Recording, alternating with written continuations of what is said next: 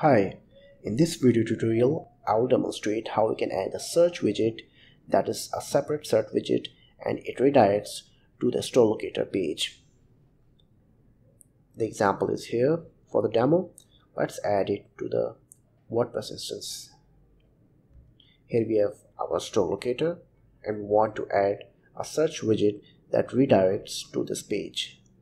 Add a new page. This is an article and the link is given in the description of this video. I will copy this shortcode to add the search widget.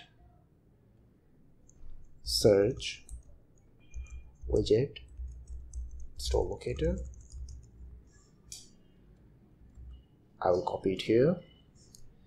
Now we will have to change this redirect URL. I will copy it, the URL of the store locator.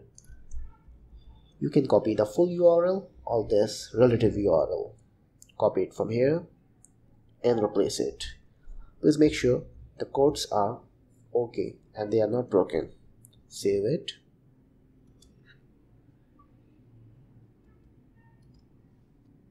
See the page. Now we have a store locator widget and let's search it and it should redirect and send all the parameters with this to the store locator. Search it. Put pause with. Select a category. Click search button. Okay, it's redirecting correctly. Now some case this store locator doesn't work fine. For that, please make sure that in the ASL settings we have search type set to Google or geocoding on enter key. On these two parameters it will not work.